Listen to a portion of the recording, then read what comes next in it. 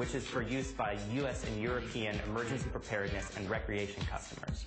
Over the next 5 years, we will bring clean cooking and electricity access to over 1 million homes across India and sub-Saharan Africa. Jonathan is on the right side of your screen. He cannot react to our critiques just yet. Our panel today, Diana Olick, CNBC's real estate reporter, John Steinberg, the president and COO of BuzzFeed. He's a former executive in residence at Polaris Ventures and was the development manager at Google's Small Medium Business Partnerships team. Folks, let's huddle up. Your initial reactions, Diana. I'm interested in how he's going to bring it to the domestic market here in the U.S., especially when we talk about emergency preparedness and also when we talk about moving some of the things we do in the home outside the home.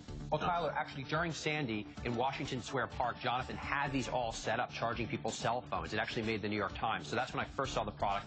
I think it's very exciting. I'm curious about a few things. What are the margin impacts? What does it cost to actually make this thing?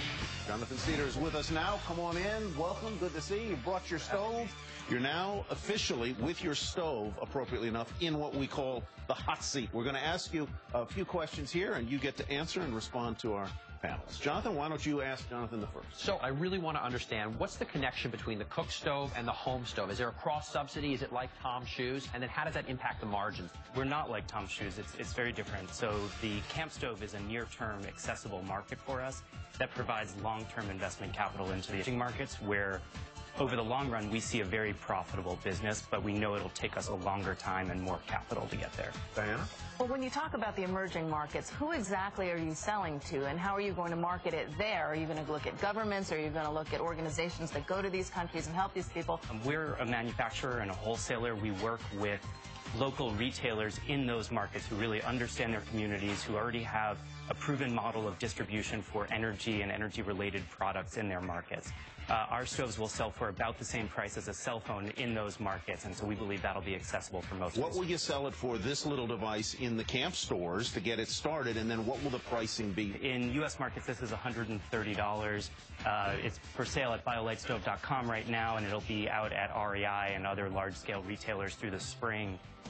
We're targeting a retail price of $40 for the home stove, which is a different product than the camp stove. It's larger. It's made for cooking for families of 5 to 8, which is the size of a typical family in, say, India. Jonathan, what's the domestic market on that? And distribution-wise, how many campers are out there that can buy this, and how do you get it to them? The camp stove was just about recreation markets, and I think after Hurricane Sandy, we really saw that there's a much broader application in emergency preparedness markets and wanting to have a low-cost, on-demand solution for when we need it. And so, you know, the camping market is probably actually a minority share of what we believe we can do in developed markets. All right, folks, it's now is the moment of truth. You've heard what Jonathan had to say. So, John, are you in or out on Biolite? I think the product is innovative. I do think that the camping market does make a lot of sense for it. I think it's beautifully designed. I think it's priced right. I think he's gotten a lot of great marketing around it. So I am in.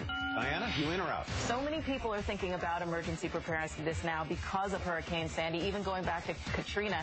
All you have to do is go into a hardware store the day before a storm and see the shelves empty, and you know what this market is for. People are getting ready more and more. And also, of course, the third implications are huge. So I'm in.